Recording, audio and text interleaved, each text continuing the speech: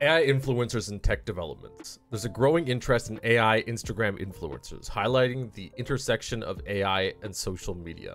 Additionally, a comparison between Gemini Pro, GPT 3.5, and GPT-4 have been a topic of discussion, showcasing the rapid evolution of AI technologies. Apple's smartwatch patent dispute. Apple is currently embroiled in a patent dispute concerning the blood oxygen feature in its Series 9 and Ultra 2 smartwatches. This has led to a temporary halt in sales of these models in the US. Advancements in AI and conservation. AI is making significant strides in wildlife conservation, helping identify animals and aiding their protection. Adobe Figma merger called off. Adobe has canceled its planned £18 billion acquisition of Figma due to antitrust concerns raised by regulators in the EU, UK, and US. Upcoming tech giants and gadget launches.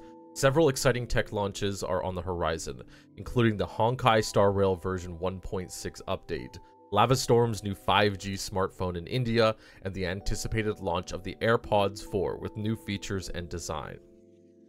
Apple's transition to micro-LED displays. Apple is reportedly planning to shift to micro-LED displays for its next generation Apple Watch Ultra, aiming for a release around 2026. The OnePlus 12 5G launch date.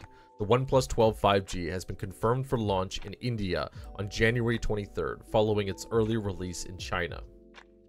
China's stance on Apple products. There's a report of more Chinese agencies and state-backed companies asking their staff to avoid using Apple iPhones, and other foreign devices at work. Legal and regulatory challenges in tech.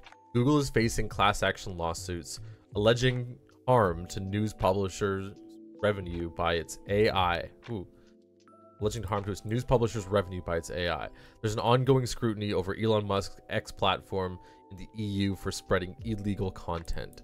Okay, so it looks, I just want to point this one out quickly. It looks like because Google is now using AI for a lot of its news creation, which is pretty high quality, I'll say. A lot of other companies, a lot of other news sites are probably losing traffic because of it.